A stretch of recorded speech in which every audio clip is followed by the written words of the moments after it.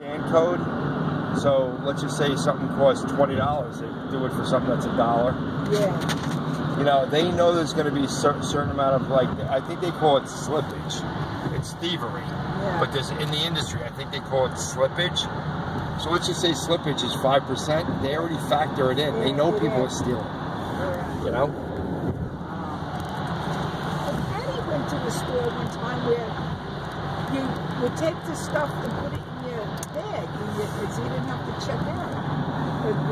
Stop and Shop does that. I mean, I don't do that. How do they know what you put in the bag? Don't know, man. Do you have to go around with some kind of a... Yeah, they give you a gun. There's like a whole tray full of guns that are charging. And you buy stuff and you hit it and then you pay. I don't know how it works. But there's a... So, I mean, you can actually put something in there without scanning it then. Yeah.